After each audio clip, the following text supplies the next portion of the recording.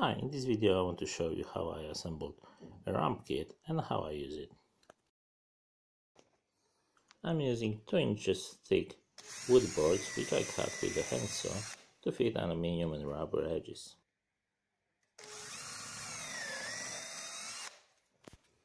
This set comes with screws and nuts to secure aluminium profile,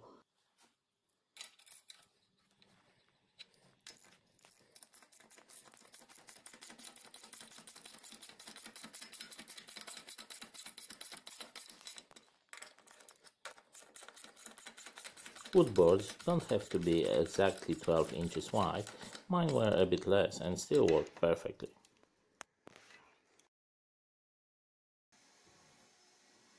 I'm using self-tappers to secure the rubber feet.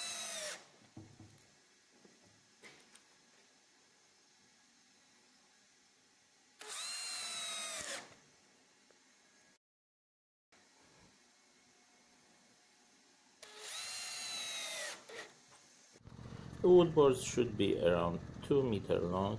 It will give rubber end better grip, and in my case it would fit on a trailer. It's a good idea to use pins provided to secure aluminium ends on a trailer.